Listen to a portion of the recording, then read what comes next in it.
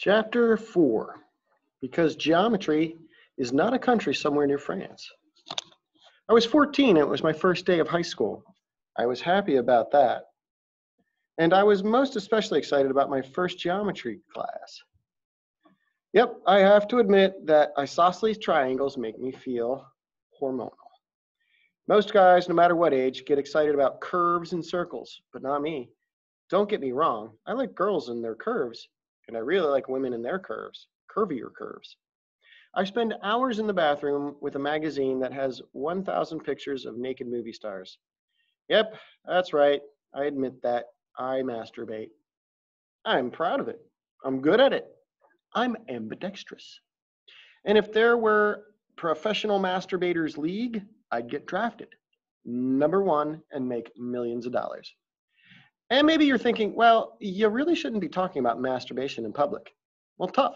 I'm going to talk about it because everybody does it and everybody likes it.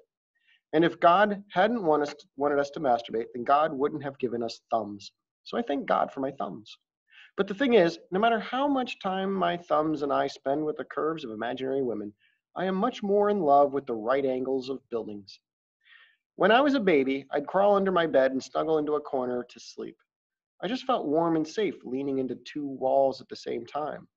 When I was 8, 9, and 10, I slept in my bedroom closet with the door closed. I only stopped doing that because my big sister, Mary, told me that I was just trying to find my way back into my mother's womb. That ruined the whole thing. Don't get me wrong, I don't have anything against my mother's womb. I was built in there after all. So I have to say that I am pro-womb, but I have zero interest in moving back home, so to speak. My sister is good at ruining things. After high school, my sister just froze. Didn't go to college, didn't get a job, didn't do anything. Kind of sad, I guess. But she is also beautiful and strong and funny. She is the prettiest and strongest and funniest person who ever spent 23 hours a day alone in a basement.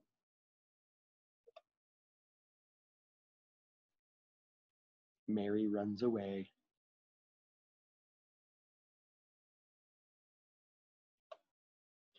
She is so crazy and random that we all call her Mary Runs Away.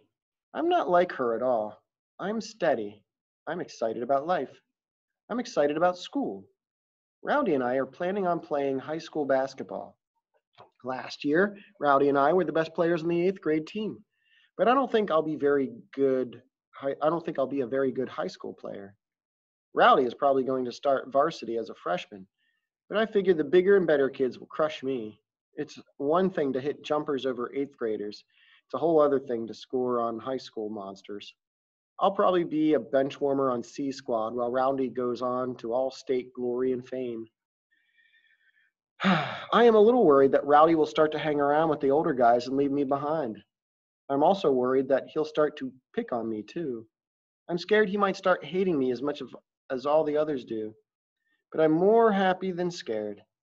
And I know that the other kids are going to give me crap for being so excited about school, but I don't care. I was sitting in a freshman class at Welpinett High School when Mr. P strolled in with a box full of geometry textbooks. And let me tell you, Mr. P is a weird-looking dude. But no matter how weird he looks, the absolutely weirdest thing about Mr. P is that sometimes he forgets to come to school. Mr. P, class, nose hair, 4 feet tall and bald, dandruff, food stains, weigh 50 pounds, but only when he's carrying a 15-pound briefcase. Let me repeat, Mr. P sometimes forgets to come to school. Yep, we have to send a kid down to the teacher's housing compound behind the school to wake Mr. P, who is always conking out in front of his TV. That's right, Mr. P sometimes teaches class in his pajamas. He is a weird old coot, but most of the kids dig him because he doesn't ask too much of us. I mean, how can you expect your students to work hard if you show up in your pajamas and slippers? And yeah, I know it's weird, but the tribe actually houses all of the teachers in one-bedroom cottages and musty old trailer houses behind the school.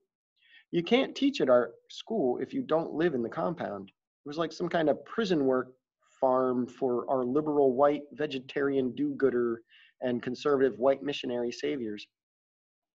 Some of our teachers make us eat bird seed so we'll feel closer to the earth. and other teachers hate birds because they are supposedly minions of the devil. It is like being taught by Jekyll and Hyde. But Mr. P isn't a Democratic, Republican, Christian, or devil-worshipping freak. He is just sleepy. But some folks are absolutely convinced he is like this Sicilian accountant who testified against the mafia and had to be hidden by the secret witness relocation program.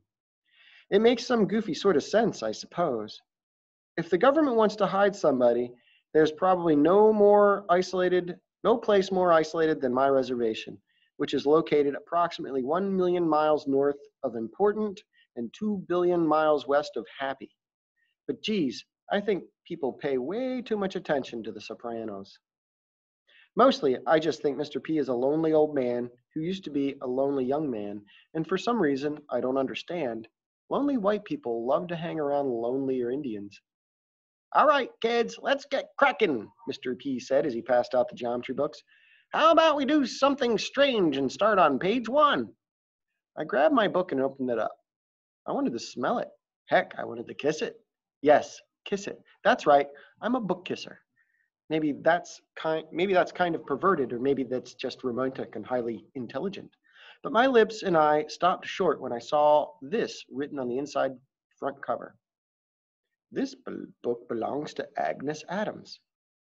Okay, now you're probably asking yourself, who is Agnes Adams? Well, let me tell you. Agnes Adams is my mother. My mother. And Adams is her maiden name. So that means my mother was born an Adams, and she was still an Adams when she wrote her name in that book. And she was 30 when she gave birth to me. Yep.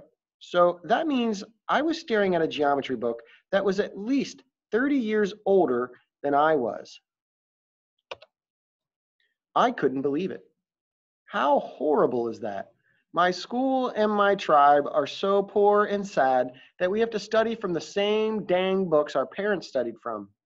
That is absolutely the saddest thing in the world.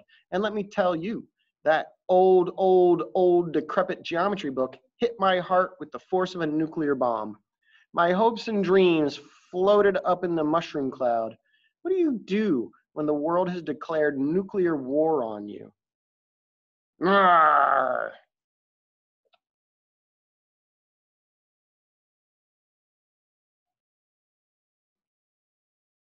All right, ladies and gentlemen, I'm going to stop now.